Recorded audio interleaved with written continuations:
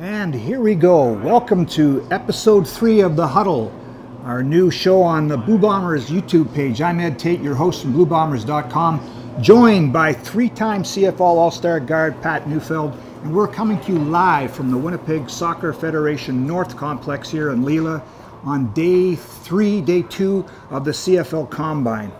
We're going to kind of chop up all the things that are going to go on here tonight. We'll talk to Patty about his experiences in this, and just what the point of all this is for the league and the prospects that are gathered here for all 9 CFL teams to take a look at. So let's chop that up right away, Patty, about the Combine and the point of this. So there's 80, 90 guys here, global players, national players, all eligible for the draft that comes up at the end of April.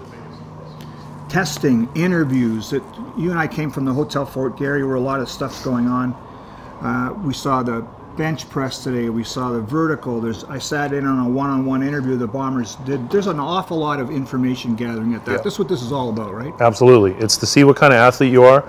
It's to see what kind of person you are. It's to see if what the football operations people and the coaches see on tape mirror up with your athleticism. So they're going to go through a series of tests and basically measure what kind of athlete you are and see if it correlates with the film.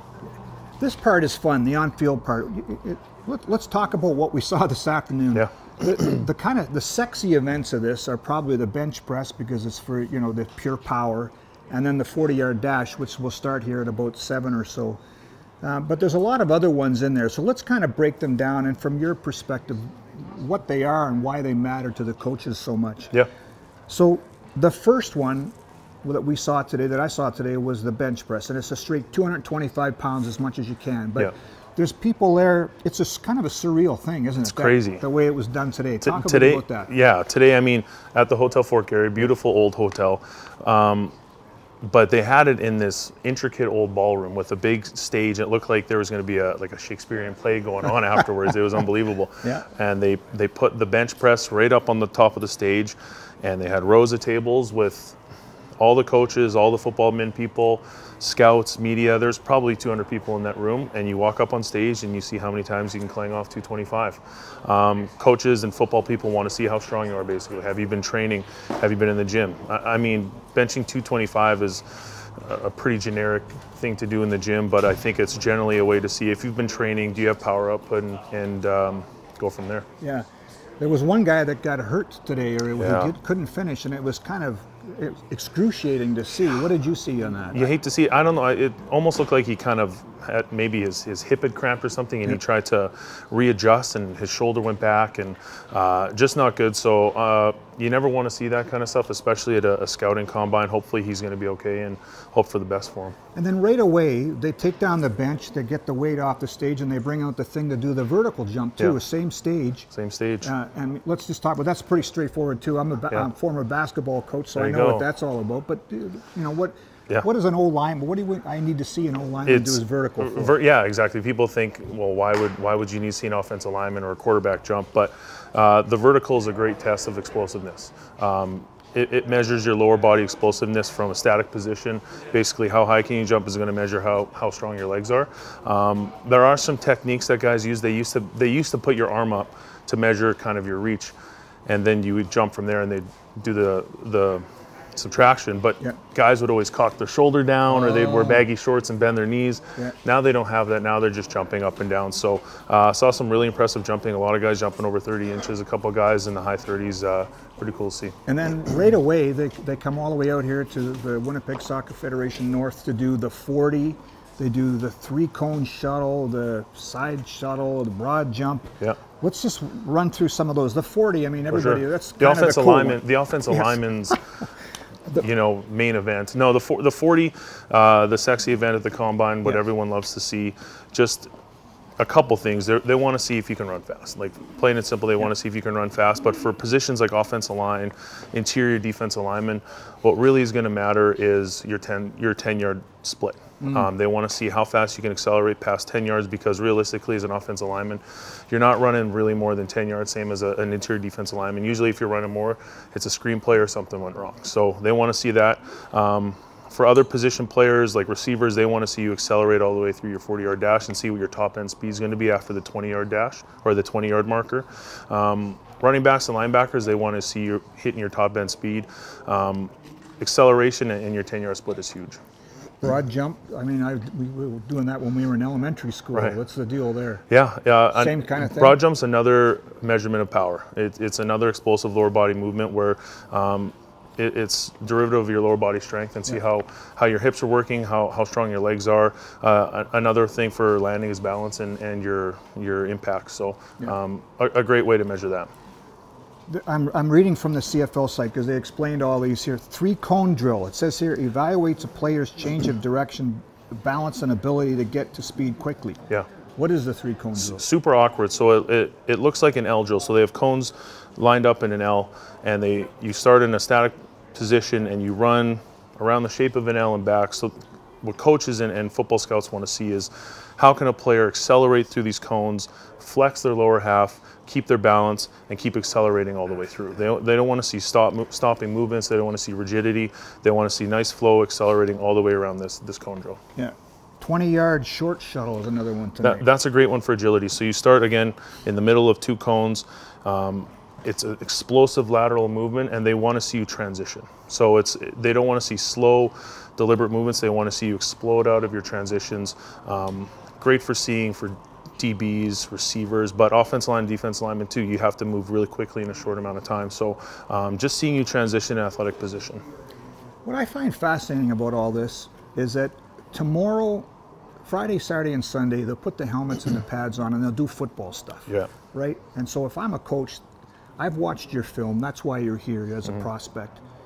That's the part I want to see. Yeah. And so do you think sometimes that we can over-obsess on, oh, he only did 22 reps and his 40 was a 4.78 when it should have been a 4.63? Like, do they get too wrapped up on this sometimes? I think sometimes too. I mean, people like to nerd out about numbers, and they make a career out of this kind of stuff, and they're scouting and all these different things. But I've said all the time, if you can play football, it's going to show up when you're playing football. So this is something new that I never got to do. This is, I think, relatively new within the last couple of years that they've started doing actual practices with plays and coaches there in meetings and seeing if they can take information from a classroom in a quick amount of time in a brand new football language that they might not have heard before, and then go and execute on the field. So that's something I'm really excited to see.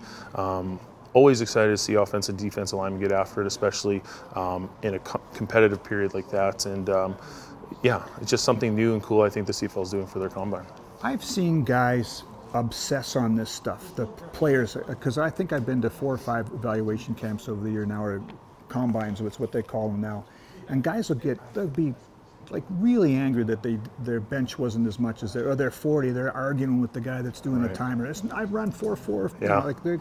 And they get angry, and you start to wonder, again, even the players are obsessing on this, and what really matters is your film already, and then I want to see how you do against the DB if you're a receiver. I want to see how you block a lineman, right? So it's the stress. I don't think a lot of people understand the stress that a player is under here too. For sure. I mean, it's the pinnacle of job interviews for a football player. Yeah. And you spend a tremendous amount of time preparing your body to be essentially at your elite, most athletic form you can possibly be. So when you spend the amount of time that these athletes do in the gym and training and learning sprint mechanics and learning how to jump properly, all these things that you kind of take for granted being an athlete, you're learning how to do it the proper way from your trainer for wherever, and you don't get the time you want, it does kind of take a bit of the wind out of your sails because you've put that much time in. But I think, like in everything, football is a game where you have to have a short memory. And if these guys bring that kind of bad energy onto the football field, it might affect them. Some guys have great performances, some guys have some mediocre performances, some guys don't perform as well as they want to. But like I said, ultimately, if you can go and play football really well, they're not going to care if you bench 22 reps compared to 24 reps. Yeah. Or if you run a 4.6 compared to a 4.5.2. I don't mean to undermine the importance of it, because I'm nerding out on this like everybody else. I love this stuff. I mean, I watch the NFL Combine on TV too, because this is cool. But sometimes you just wonder. You remember Jason Claremont, the receiver? Of course, yeah, I played with him. I went to one of the combines that he was at, and he did not test well, and it apparently dropped him down a little bit. I think he still went in the first round, but he's Jason Claremont. Like, if you watched film, he would eat people up. One of the toughest dudes I've ever played with. Yeah. So anyway, let's talk about. You went to the CFL Invitational Camp last year as part of the CFL mentorship program. Yeah, maybe explain a little bit about that. Yeah, so we got the full meal deal, the 4:30 a.m. wake up to go to the Waterloo Indoor Football Complex and set up the combine. First time I've ever done that, setting up a 40 time and making sure everything's put into place, and the CFL staff did a tremendous job of making sure everything was running as smoothly as possible, as you can at 5 in the morning. Right. A little groggy, not a lot of coffee in you yet. And basically getting everything set up for athletes from, I think, Ontario, Quebec, and Eastern Canada to come out and get a chance to perform at their highest level, and hopefully get an opportunity to come to the national combine. Yeah. The league had you and Shane Gauthier speak to the prospects last night, right? Yeah, really cool. What was the point of that, or what was your message to them? Yeah, so I think it was just a way for the league to have a couple guys who had been through the combine before, who've made a bit of a career, and kind of speak their story. And my story is a little unique compared to Shane's, and we can talk about that if you want. You can bring up some old memories I think I've tried to suppress.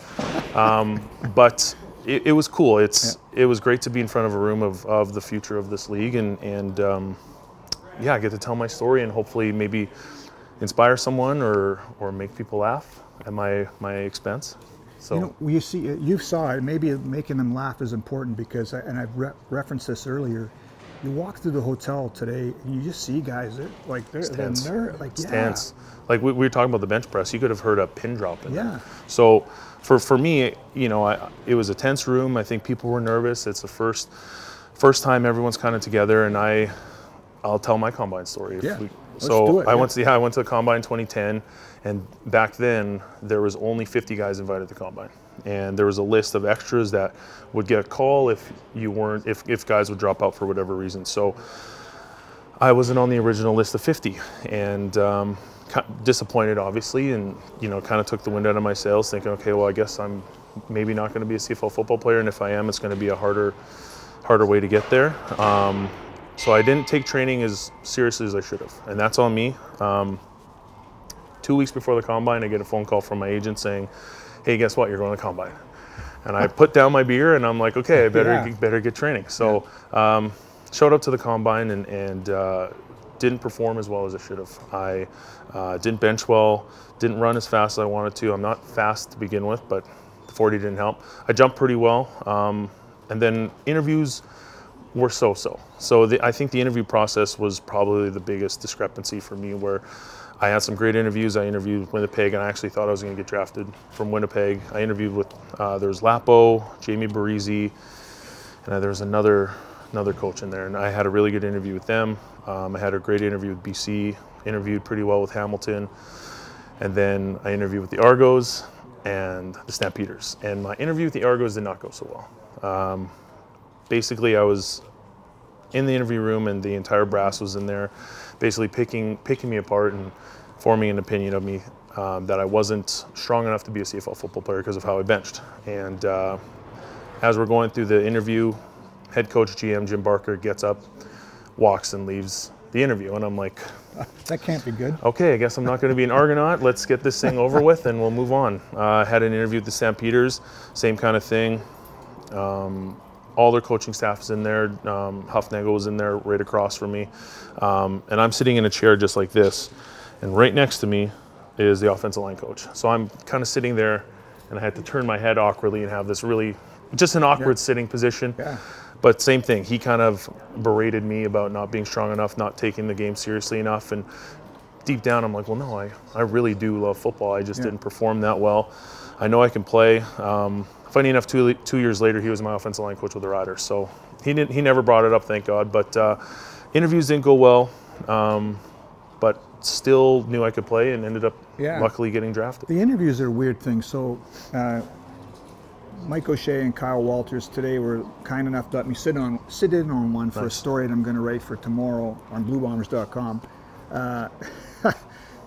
Just about what the experience is like, kind of a peek behind the curtain. And Kyle, it was Kyle and Mike Miller that were doing the interview that I sat in on. Some of the guys they split it up because there's so many guys to interview today. And when the guy came in, right away they tried to make him comfortable, and it was about, your injury history. Have you ever been arrested? Just kind of basic questions. But it was, and this is what Kyle has told me over the years, because I think this is his 10th or 11th draft with the Bombers. that it's about making the player feel comfortable and find out a little bit about him. But you hear stories about that where other teams have an approach where we're going to make that guy squirm. We're going to make him sweat. And then there was a story a few years ago when Ottawa, when the Combine was last in Winnipeg, Ottawa put a box of donuts by the door.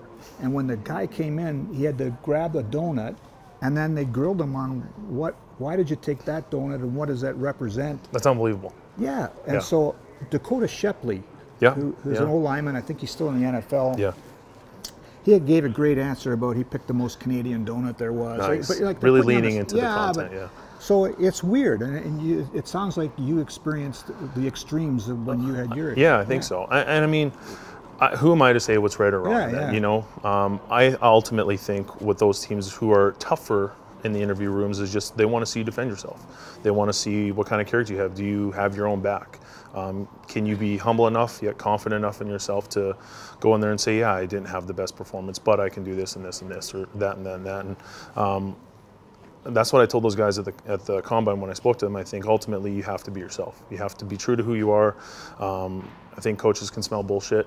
They're really good at dealing with people, and this is a people business, and they're around a lot of different people all the time, so they're good at finding out kind of who you're going to be pretty quickly. And you just got to be yourself. You can't try to give answers that you think that they want to hear. You just got to be truthful.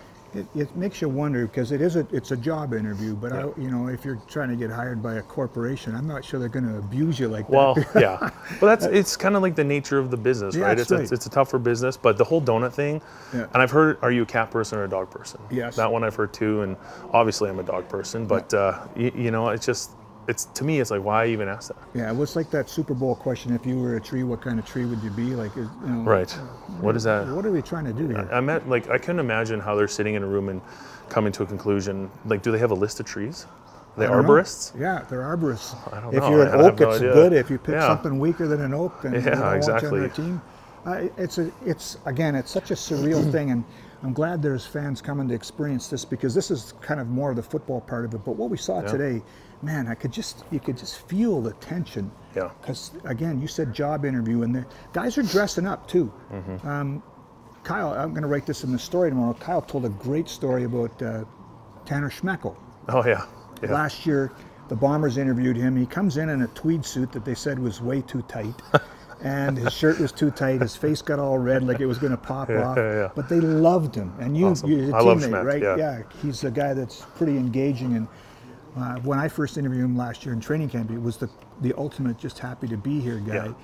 But it's weird. You see guys, in one moment they're wearing a tweed suit, and then a half hour later they're peeled down doing the thing. They're in the meme market. Yeah.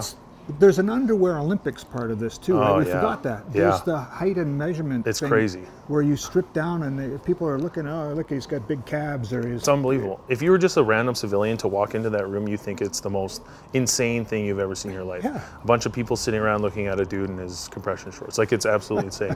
And I mean, I don't know if it's just they do it for tradition or if they just really want to see the physical makeup of the player, but man, if you want to talk about being intimidated, talk about going up in your underwear in front of a group of CFL teams. Yeah. Josh, do we need to take a break here? We're good to roll. You want to keep rolling? Josh wants to keep hearing about us talking about guys in underwear. Okay, well. That's right. That's what I'm here for, sitting in the booth. Let's talk about how, so 2010 was your Combine year, right? Draft year. The first Combine I think I covered was at the Golf Dome in 1993. It was Mike O'Shea's year.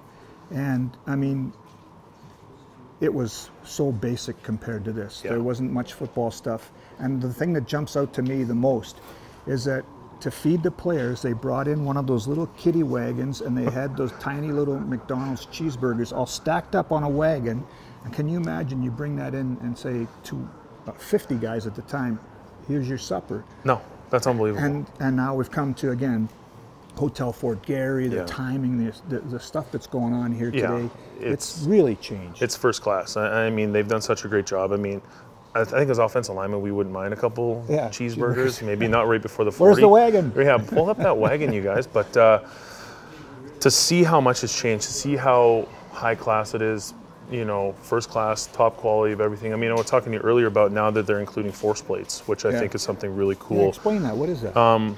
So force plates are plates on the ground that measure output from jumping, or essentially from a static position. So you can press into it, you can jump off of it. It'll measure and give you metrics on hundreds of different markers, from the way you land, how much pressure you land on one foot, how much force you're putting through the ground, the speed of your jump, how high you can jump, all these different metrics. And I don't think there's a better way of really essentially measuring how powerful a lower half body of an athlete there is. So the force of your landing can reveal it's just another metric, like how well you land, how much force you can take and create. And you know, as offensive lineman, especially being static, how much force output you have through the ground is insanely important. So really cool to see that. And the company who is running it shared some pretty cool statistics, how I think the top 25 guys from the draft class this year were in the top 25 percentile of the NFL Combine. Oh, wow. So seeing that is just proof that, you know,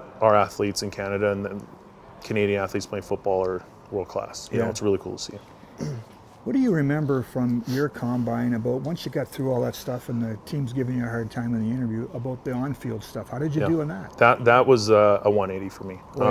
Again, like I said before, I knew I could always play football, and that's what we're here for. We're here to play football. We're not here to bench press. We're not here to broad jump. So try to get after as best I could. We had, I think the coaches from the Argonauts were running it for each position group.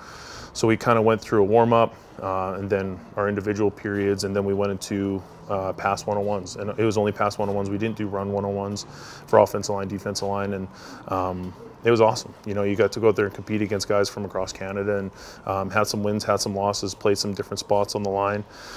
But that to me is more important. Right. You know, and I know they don't do that in the NFL Combine, but I think you know, the CFL is trying to be a little more cutting edge and see actual football. So for you, when you win a rep, and you're probably so cranked up after the interview, are you kind of, did you see that sort of thing? No, I'm not like that. I'm not that kind of guy, because I don't think I've ever done that. But you know, it's a little feather under your cap, and it's like, hey, like I can do this despite not performing as well as I did. So for a guy like you, are you lining up, and let's say there's a guy from an NCAA school, you're thinking, hey, this is, you know, I've heard about this guy. They're probably thinking I can't measure up. Is there a little bit of that mano-a-mano kind of stuff too? Yeah, there is that competition. Although I don't think we had NCAA guys, offensive line, defensive line, maybe one or two. But again, it's like we're so comparable that I'm like, well, like, what's the hype on these guys for a lot of it? I mean, you see guys coming out of any school in Canada that are measuring up with guys that come out of big NCAA programs, and you know, it's damn near the same. Yeah. You know, when this starts and the old linemen start to do the 40. I saw you training a couple weeks ago at the other soccer complex. Oh yeah. And you're getting speedy. You're speedy. You're getting it, man. hitting it up and putting it down, or whatever they say. Yeah. Oh yeah. That's exactly it. Will you keep an eye on the old linemen in their 40s, or just 10-yard dash for offensive linemen? You want to see them coming out of their stance, and you want to see that 10-yard burst. You want to see them accelerate and basically hit their top speed rate at 10 yards. Yeah. Anything more, I mean, it's nice to see a guy run a 4.9 or a 5 flat as an offensive lineman, but really it's not that applicable, because like I said, that's not our job. It's not what we do on the field. The only time I can remember some of you guys running 40 yards is maybe after a touchdown, running into the end zone for the hop. Jumping up into the crowd. So maybe I'll get back to training 40s just for the hop. Okay. Yeah, we'll do that. Yeah. Listen, there's part of this that I know fascinates you, because I think this could be something for you to do down the road, right? I think you're a football guy. Wouldn't you say you're a lifer? Absolutely, hopefully, yeah. Is there something for you here too that you're kind of like, in a way, stockpiling information for yourself? I'm trying to information gather as much as I can. So actually, I was talking with some guys I used to play against that are now into coaching roles and football operation roles. JC Sherritt, who's now the linebacker coach with the Riders, and Larry Dean, who's now in football operations with the Riders. Some guys who I chatted with, and it's just cool to see guys who had great careers transition into this league, because this league is great, and it's a tremendous opportunity to keep involved with football in the league that I love. So hopefully I can keep learning. I've been asking Kyle, I've been asking Osh, been asking Ted, all sorts of questions, trying to see what they're seeing and kind of understand what they're using out of this combine to help our team get better. Yeah, one of the cool things about it being in Winnipeg for the rest of the week here is the staff is way more involved than it would be at a combine in Toronto or Edmonton, because Mike Miller is here, a new special teams coordinator. Buck Pierce is here. Marty Costello, the O-line coach, Marty's doing the O-line stuff. Ted Gavaya, assistant GM, is here. Mike and Kyle, they would be at the Combine regardless. Yep. There's a lot of people involved here, and it gives the Bombers maybe not an advantage, but more eyeballs from our team watching prospects is not a bad thing. Can always ask, and one of the cool things that I remember Eric Neufeld with the league talking about is everything's kind of being evaluated. How you treat all people, how you treat staff, if you keep a door open, or if you're picking up after yourself. So, I'm sure there'll be people that'll say, hey, this guy was an asshole to me, or this guy was polite, or he was a good person, that kind of thing. So the more eyes and ears, I think, is going to help. Yeah. One of the things that came up, kind of circling back to the interview thing, and Kyle has talked about it a lot, Mike as too, you're the guy that's in the room, but they talked about, that's a good dude. That guy will fit. That's a good dude. And we hear all the time about the culture in the room. Yeah. And, sometimes I think, well, every team's going to have some kind of culture. Why is this different? And yet, I guess if you reinforce it all the time, that guy might be a great player, but he's not going to get along with our crew. Maybe talk about that, because there have been draft picks in the past, and I'm not going to name names, that walked into the room and you thought, that guy's not going to make it through training camp. Yeah, that's exactly it. What's the good dude factor that Winnipeg looks at? I mean, it starts with Osh. It starts with him every training camp saying, we're going to win with good people. And I mean, it's a people business. No matter what you talk about, there's athletes, there's front office people, there's football operations, but ultimately it's a business about people. So how you interact with people on a daily basis, how well you get along with your coworkers, essentially goes a long way. So talking with Osh and other coaches, are they going to fit into that room where we've been doing this for a long time, where we kind of have that set core of values that have kind of propelled us forward in the way we do things, the way we handle things. Is there going to be a ruffling of the feathers? Are they going to come in and have a big ego and not back it up? Or are they going to, do something that's going to upset the herd kind of thing? And there is a little bit of that here and there, and what I think our team does a great job of is allowing players to deal with that, and not having coaches come in and infiltrate the locker room and trying to put their hand at things. Osh is very trusting of us and afforded us the accountability to make sure, hey, like, this is your guys' room, this is the way we're going, you guys got to deal with this stuff too. So in trusting us in that, I think, is a two-way street, and I think as a core group of guys that we've had of veterans, we've done a pretty good job of being like, hey, like, this is a great dude. Tanner Schmeckel's a prime example. Yeah. He's the guy who came in from Regina, shout out Regina, hometown, but not really. Came in from Regina, and wide-eyed, bushy-tailed, like not knowing, doesn't know what he doesn't know kind of thing, but knew he wanted to be a Bomber. Yeah. Was doing everything he possibly could to fit in, and by the end of camp, he got guys' respect, and guys knew that he was going to be a Bomber because of the way he practiced, the way he played, how he went up in front of the team and sang his song, which we have rookies do, and it's just a way of endearing yourself to us as a group. You have to sacrifice a bit of yourself to let us know that, hey, I'm willing to do that on the field for you. Yeah. So it's a great thing. There's so much of this as much as it's about information gathering. There's so much of this is in an exact science too, isn't it? Right. Because what round were you drafted in? Third pick of the 5th round. Yeah, so you're 3-time All-Star, and there's guys above you in that draft that aren't in the game that maybe didn't play a snap, right? Yeah. So as much as teams focus on this stuff and the 40 times and the interviews, they get it wrong too. You get it wrong. You hear it all the time. You hear guys about, hey, like, I love this tape. We saw, he tested extremely well. Like, we drafted him in the 2nd round, and then he shows up, and it's like, where was that? Like, where is this? Like, where's that 40 speed on the field, and why isn't he playing like this? And like you said, it's an exact science. So I think as much information as you can gather on a player, because it's a business side of it too. There is dollars and cents involved, and you don't want to be wasting money on a guy that's not going to perform for you, and ultimately sometimes it doesn't work out. Josh, I want to leave a little bit of a window here for fans to ask questions, right? Yeah, we still got time here. We still got about we're talking about 15 minutes, 17 minutes. Okay, cool. But that's a good reminder. So we're actually going to take a minute here to give away a Pat Neufeld jersey. What? To someone hang out in chat. We don't have it here in the building, but it is at the stadium. Okay, I was going to say, did you blow the dust off of that thing or what? Oh no, it's fresh, hot off the press. Oh, nice. So if you're hanging out in the stream, we're going to be giving away a Pat Neufeld jersey. And all you have to do to enter to win that, you have to be able to come pick it up at the Bomber store, at the ticketing counter. And all you have to do is on the live stream in the chat, put Neufeld in chat, and then we're going to pick someone randomly to win that jersey. And while we're hanging out, waiting for those to start flying in, we had someone in chat talking about how they want to hear about your experience in university compared to the pros, and how your coaches specifically got you ready for the pros just based on how you played in college. Sure. So why don't you talk a little bit about what it was like playing in college, and then how did that translate over to the pros? So I played at University of Saskatchewan. I got there in 2006, and they kind of gone to a bunch of venues and hadn't won any. So still kind of the upper echelon of college football then. We actually lost the 06 Vanier to Laval that year, and our running back coach, Jason Hogan, was the backup quarterback. Right. So I will never forgive him for that. But back then, that's when they never had the new 7-year rule for U Sport players. So we had guys that were playing 5 years of junior football, redshirting year of Huskies, and then playing 5 years of Huskies. So I was coming into a college football team where there was men who were 25, 26, 27 years old. Did you play with Darrell Eason? No, I just had missed him. I think his last year was 2005, and he was like 31 years old. But we had an offensive lineman on our team who was 30 years old. Wow.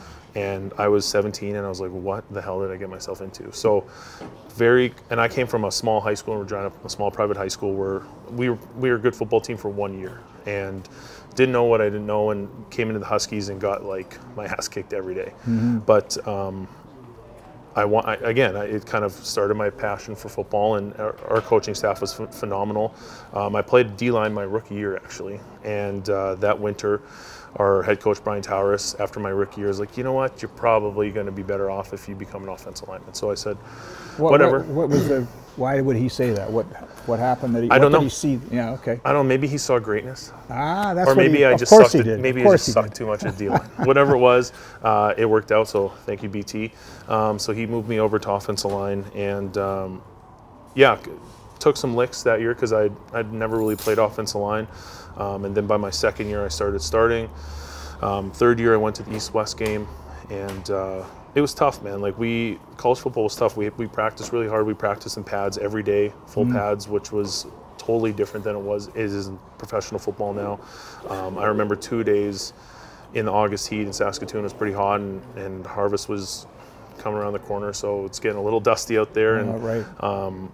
It's hot, and we do the old school morning and afternoon practices. So you'd practice at 9 in the morning for 2.5 hours, couple-hour break, go back out there and practice. You'd be just worn out, wouldn't you? You're just tired, but you're younger, but you're still tired, and going against grown men who were 25, kind of kicking your ass was tough. But taught me a lot about grit and toughness and competition. And I remember getting drafted and going to Rider Camp, and what blew me away mostly was the speed of American guys. Like, there was not a lot of Canadian guys that could run like American dudes, and kind of like the shiftiness and quickness of defensive linemen. I'd say they're twitch. Not a lot of guys were twitchy like some of the dudes that I was in camp with, and guys weren't even making the team, but they were coming up, and I couldn't tell you where they're from or who they were, but just twitchy guys. I'm like, I never played against anyone like this in the Can West. So that was the one thing that I learned really quickly, is like, you got to move your feet as an offensive lineman. Got to stay in front of guys.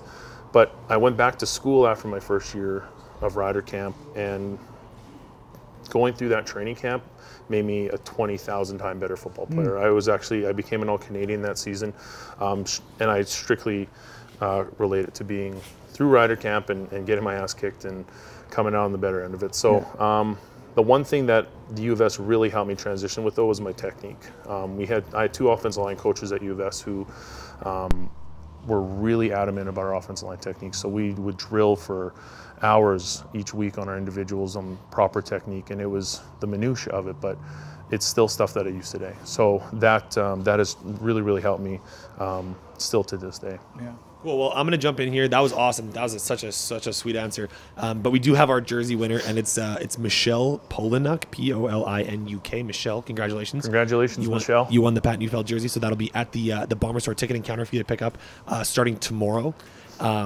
And that was such an awesome answer. And we actually have a bunch more questions that rolled in. So we're just going to hit some more fan questions really quick. And the first one is from someone by the name of Chris K. I don't know. Is that Chris Kolinkowski? I don't know. I'm not sure. But his question is, How does he get his beard to look so full? Oh, man. Genetics goes a long way. Viking stock, maybe a little beard oil, and So you two keep it guys clean. could be in Vikings. We were talking about this before. we I went think on so. the air. Chris doesn't have the height for it, Kolinkowski. He's got the beard and the look for it, but like just on a mini scale. So if Chris, So if you're he couldn't watching, be in the same scene as you then. well, he could, but they would have to do like the difference of space like they did in Lord of the Rings, where they made people far away, so they made them look small. Chris would have to do the opposite, where they make them look tall. Or he could have the Tom Cruise bench that he stands Yeah, on. or just massive platform shoes for Chris. So Chris, yeah, he's got a chance there. Our next question comes from BJR, and they say, "What's your favorite Costco item to fuel the game day?" Ooh. Costco item to good fuel questions. the game day. I mean, my all-time favorite Costco item is chocolate-covered almonds, but I wouldn't use that to fuel for game day. I don't know, probably like chicken. You have to tell us again. You said this on a podcast recently that we did yourself and Darren Cameron and I about your post-game cheat meal. Oh yeah, the Golden Arches. There's nothing better than earning double cheeseburgers from McDonald's, much like they wheeled in on a wagon at the old Combine. Yeah. But it's like, man, it's a guilty pleasure. You just went through like 25 car accidents in the course of 4 hours. I'm gonna like reward myself with a couple cheeseburgers and a couple beers. Couple of cheeseburgers? There's A couple, maybe 3. This Way to rub it in. this next one, it's quite the doozy. I mean, you might have to get into this. I didn't know this was like calculus or algebra class, but this is a challenging one. This fan says, "Who has better abs, Zach Collaros or Stanley Bryant?" And Stanley. that's from Stanley Bryant. That's Stan, 100%. That's Stanley. Stanley, for years, has said he will have abs by training camp, and every year he follows through. Every year. Way to go, Stan. How has he managed to stay out of the camera? Stanley? Yeah, because that's not public. That hasn't gotten out there. And him being so large, like physically staying out of the camera is pretty hard to do. I don't know how he's done it. That's a tough question. I'll ask him later. Mike Goodchild wants to know if you'll be at the Combine tomorrow because he has a camo jersey that he wants to get your signature on. I will be. We What talked kind of about jersey the is it? Camo jersey. Oh yeah, we were talking about the Digicam jersey. I'm surprised they still have those. I thought like Wade set fire to them, and we were never allowed to speak of them again. But I kind of like those jerseys. they to were be the most honest. comfortable jersey I think I've ever worn. Yeah. But there was no gold on them. No, that was. So I don't know whoever designed them kind of missed the whole blue and gold part of the Blue Bombers. But hats off to whoever made them comfortable. But I will sign it if he's around. Beauty. This next fan, Jake Thomas, wants to know who you get confused with most on the team. I actually have a good story about this. Okay, all these guys are chiming in here. It's All beautiful. my buddies. Yeah. So Jake and I, this happens all the time where people think I'm Jake and Jake is me. Really? So I'll give you 2 examples. One time, my partner and I, Paul, were walking into IKEA just to do a little shopping.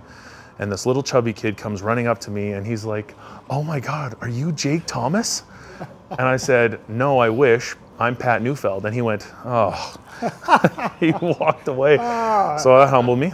The Why second did you one. tell him that story? Who? You should not have told Jake? Jake Thomas that. Because story. people think Jake is me. Okay. So Jake, this happens to Jake all the time.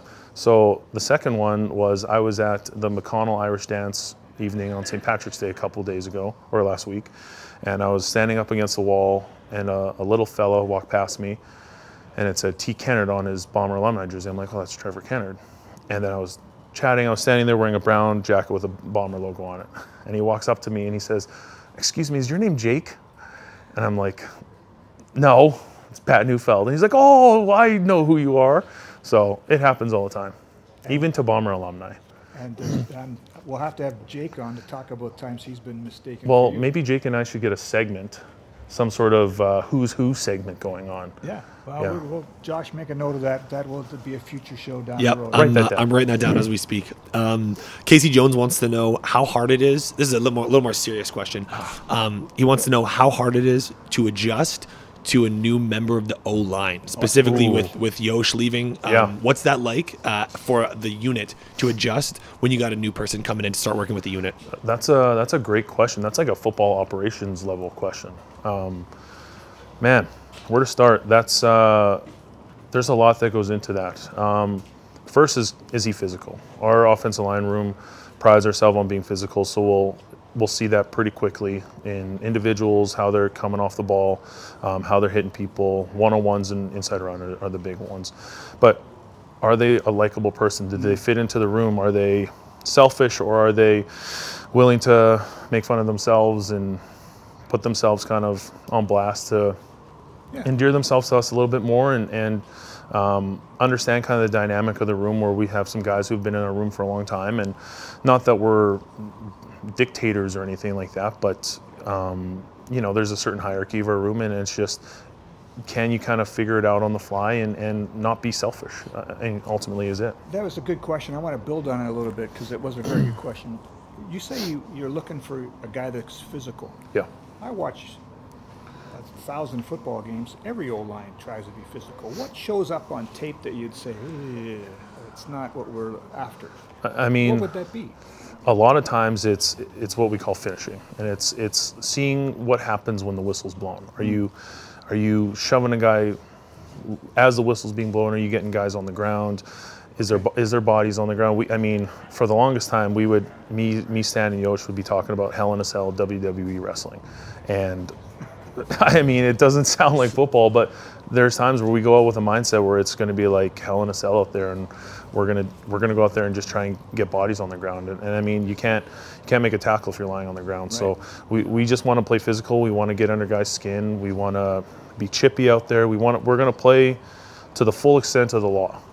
So Osh does a great job of telling us the rules. He also does a great job of informing us who the referees are and what kind of penalties they throw. So, really, you know, we're very aware of who's calling and who's standing where. And yeah, it's the hallmark of what we've done over the last 8 years with this program, and I think it's done some great things for us.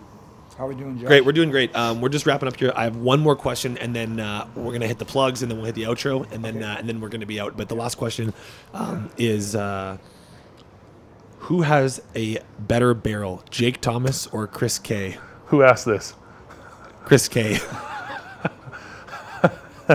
Man, Chris is just feeling so left out. I'll give it to Chris. Chris has the better barrel. That thing is unbelievably round and firm. It's like a turtle shell. I don't know how he does it.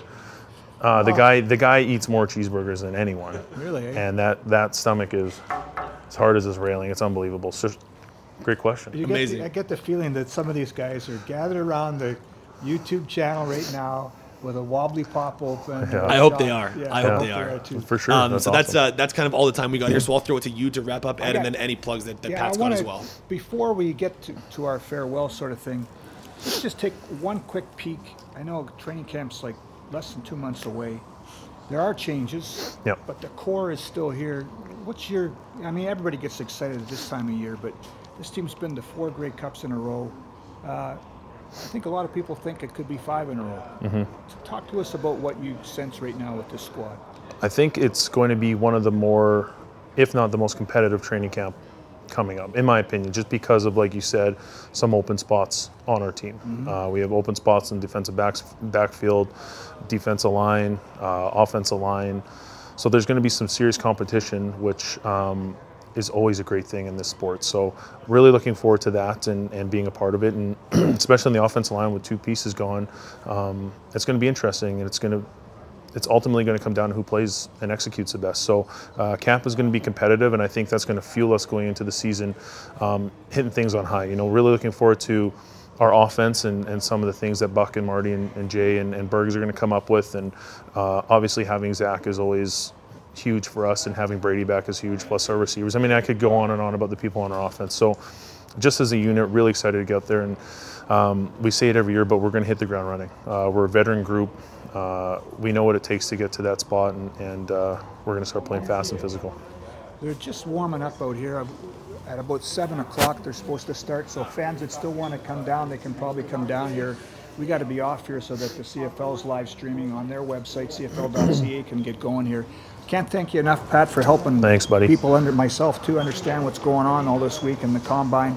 It's fun for kind of draft geeks like you and me and CFL fans. So we appreciate fans for checking in on the Huddle. Remember to like and subscribe on our YouTube page. Our next show will probably be April, end of April, around the draft. We're not sure if we're going to do a draft preview or a draft wrap yet. We'll have more details as we get closer to that. So thanks again for tuning in. Appreciate you, Patty, and thanks very much. Pat, you got any plugs you got for the folks? Can't think of anything. McDonald's, if you're watching, send a couple double cheeseburgers over. I'll always take that. And a wagon. Yeah, in a wagon. Yeah. Let's get a red wagon out. And as always, thanks for the Bomber fans for supporting and watching. Best fans in the CFL, and can't wait to see Princess Auto Stadium rocking. Well done.